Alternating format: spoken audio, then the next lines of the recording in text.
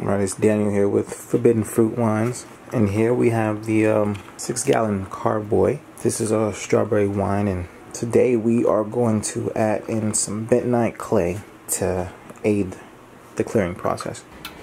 There it goes. We got some water, we're warming it up.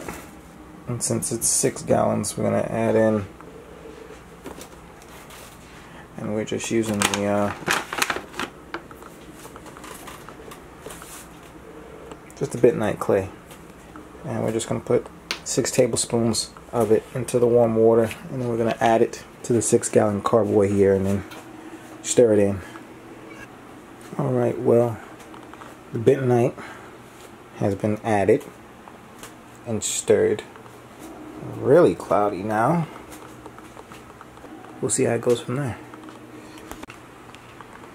Well, alright, this is day 2 after we added the bentonite clay.